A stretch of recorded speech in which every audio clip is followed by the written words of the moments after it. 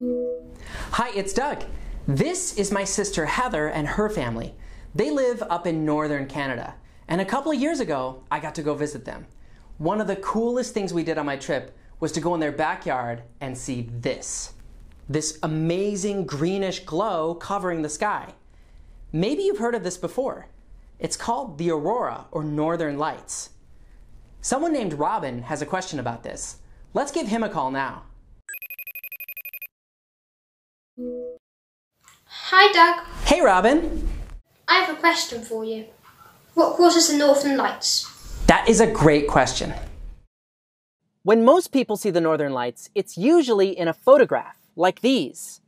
It's just a still image. So I was really surprised when I got to see them in real life. Because what I didn't know is that the aurora actually move. In real life, this is a real-time video. It's not sped up.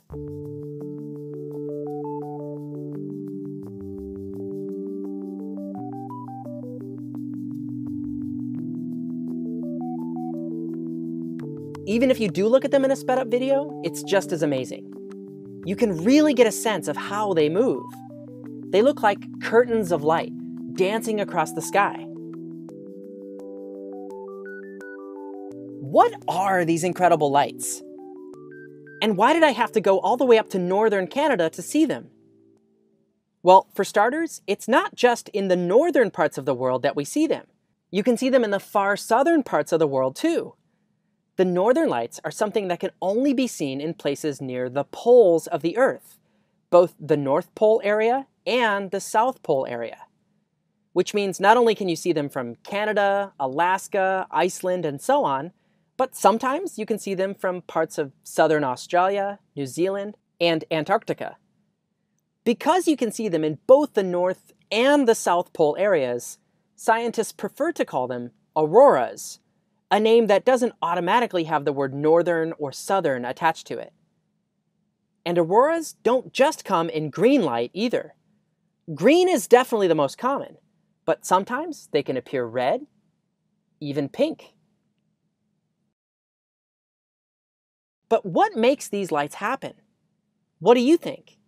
Before I say anything more, now would be a good time to pause the video and discuss. Okay, you ready? For most of history, the auroras were one of the greatest mysteries.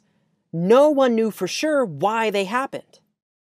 Some of the Dene people like my brother-in-law's family in northern Canada, a long time ago had noticed a similarity between the glow of an aurora and the glow from little electrical sparks you can see from static, like when you get a little shock. Today, we know that the Dene people were onto something when they noticed that.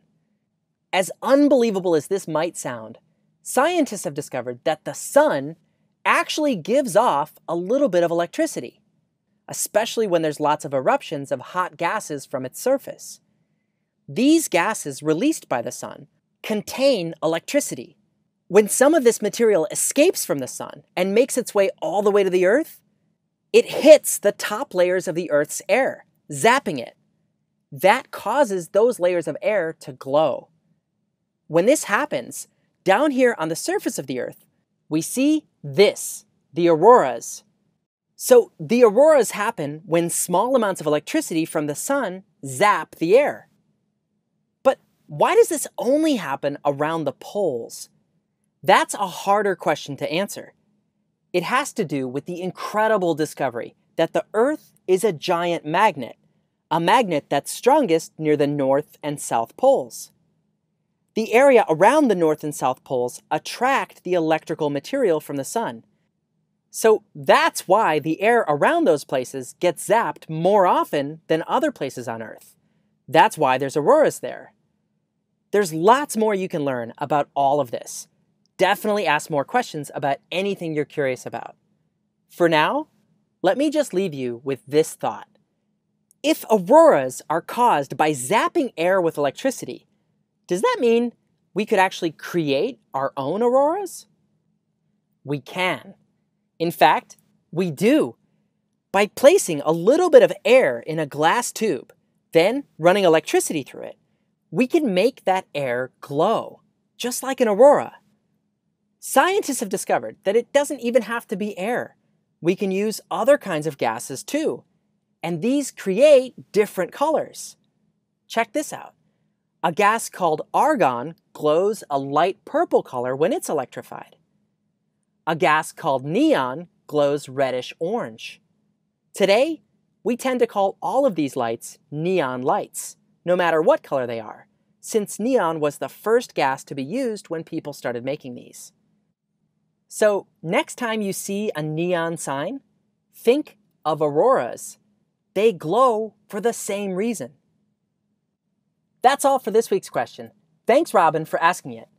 Now, for the next episode, I reached into my question jar and picked out 3 questions submitted to me that I'm thinking about answering next. When this video is done playing, you'll get to vote on one. You can choose from: what's the biggest apple in the world? Why do lights get hot?